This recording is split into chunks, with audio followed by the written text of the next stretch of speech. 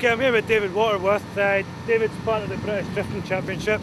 Can you tell us a little about what you do in the British Championship and how involved you've been with it? Well, the British Drift Championship's a relatively new series. It's a feeder on from the Eurodrift that was happening last year.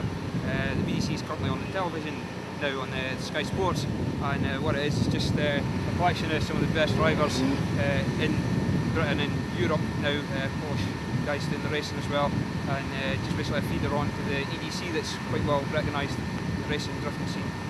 What tracks and courses does the BDC actively involved with? Well, the kind of courses are mainly kart courses and sort of levels like that, although we'll be going to Silverstone this year.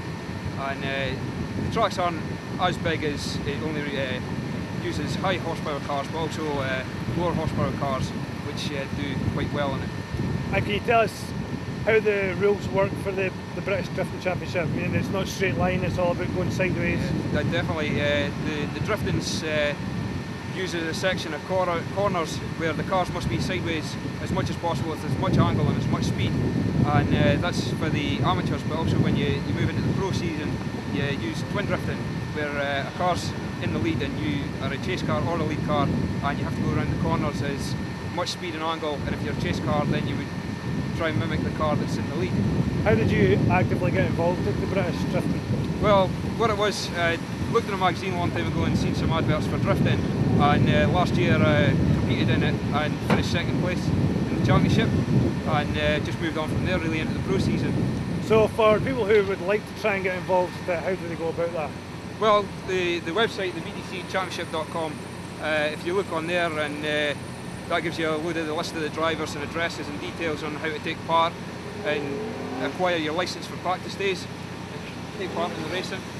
And where will we see BDC competitions this year up in Scotland? Well, May 31st at Norfolk Arena is the next current BDC Championship race, and also Silverstone the following month. So it's quite getting about the country.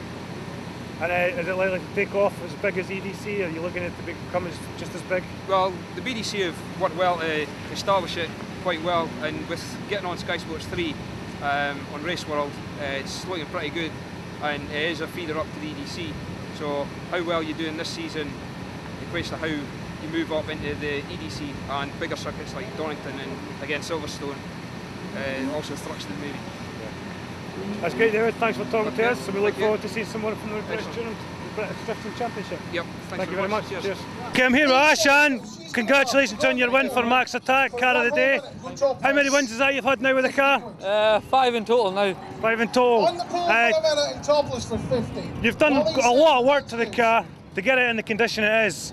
What drives you to do that to the car? Well, to be honest, we've been working on our business, which is called Performance Auto Electrics in Edinburgh, and we've been doing that for almost 2 years, and we thought the best way of doing it is publicising your own vehicle and bringing the business up by doing what we do best, and obviously this is what we've done and this is what I've got for it. So I'm proud for Performance Auto Electrics and the boys, my brother Shahan, Gareth, Willie, Masoom and all the rest of the boys. Thank you very much for all this.